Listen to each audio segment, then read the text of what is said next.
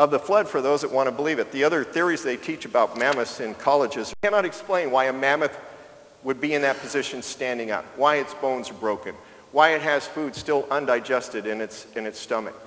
Just the heat of a mammoth body would digest its stomach contents within a few hours. But if it's surrounded by very cold, coming from space water, it would cool that body off and preserve it for the next 1,000 years. People who argue against Dr. Brown's theory say that the frozen mammoths are all after the flood of Noah. They'll say, if it was frozen in ice, the ice would float. Ice floats. Well, ice floats if ice is ice. This is dirty ice. And it could have had other sediments on top. So during the flood, this ice could have been down on bedrock, this dirty ice, sunk with the mammoths down in dirty ice, and stayed there while the floodwaters were over the whole surface. And then you say, well, the waters would have melted all the ice. Wouldn't have melted, didn't melt all the ice because it's there. It's hard to argue against the fact that the thing died standing up, and it just wouldn't happen during any natural storm post-flood. This was a major cataclysmic, otherwise unexplainable event for this mammoth. So, as we discussed, he was in a southern latitude at the time because Dr. Brown theorizes that the original North Pole was about right here in Asia, and so the Earth was like this, which means that the mammoths were in a latitude that would have allowed them to live, and then the Earth rolled and put them into a latitude that kept them frozen over the years.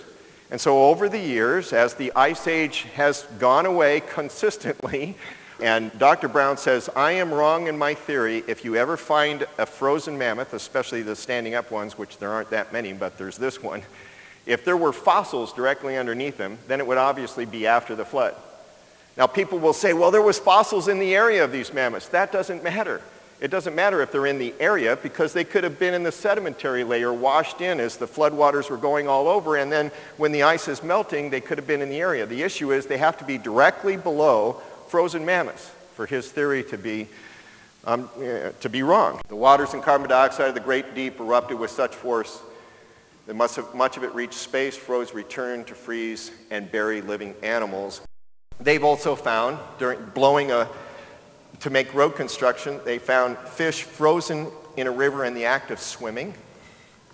You know, this stuff falls down from space and flash freezes a small stream with fish in it, and they're frozen in the act of swimming. 50 wild oxen were found in a herd run. They're running along, and they just saw these heads of the herd of these oxen, and they start digging down, and they find out that they all died standing up, running in a herd. As the water escapes below the crust, the pillars would have been breaking off, been going out with the water towards the crack, and comets would have been formed.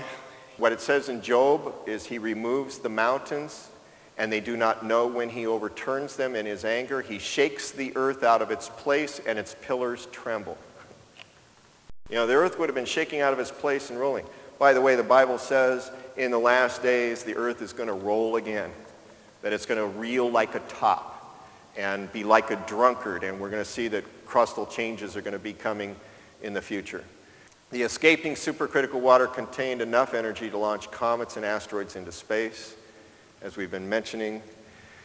And I know that's hard to fathom, but it's just physics. You got enough energy to do it, it launches, it's there, and then it's going to do its thing.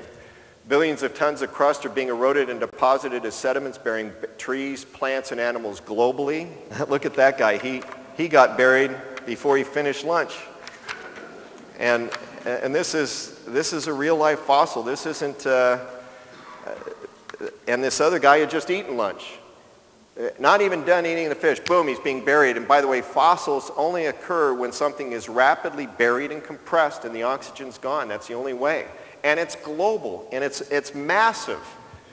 And the erosion of the crack would have caused it to occur. Here's a tree, still planted. Would have been in an area where the shock wave didn't knock it down, so it's far enough away from the crack of the crust that it's still standing straight up, not like Mount St. Helens that blew over all those trees.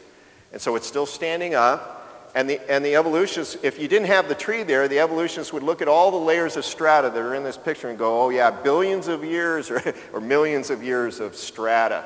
Well, that's quite a tree that can grow for millions of years up through all the strata. And those are found all over the world. The evolutionary geology fairy tale is just that. It's a lie. And it's something that our children have to be equipped with. And how are they equipped? By knowing how the flood of Noah occurred. And say, that's garbage. And you can go to your professors and point these things out. And the continental slope would have been formed as the waters were jettisoning out, eroding the continental slope. Every continent that's located to where the crack was would have created slopes and continental shelves. Chapter 7, verse 17 of Genesis, now the flood, the global rainfall was on the earth 40 days, but the fountains lost power as the crust is crushing down. The fountain is losing power, plus it's going through more water and the crack is widening. But the Bible says that the waters continue to prevail on the earth for until a total of 150 days. So we have to get into our mind, it wasn't just 40 days and 40 nights of rain. It was 40 days and 40 nights where it rained all over the earth. Then it stopped raining all over the earth, but the waters continued to go up until a total of 150 days, the water increase stopped. So what was the condition at that 150 days? The average sedimentary thickness on the earth is 1 mile. The average thickness of sediment on the earth is 1 mile, eroded from this, what used to be just a narrow crack is now an eroded crack of a total of 800 miles by theory.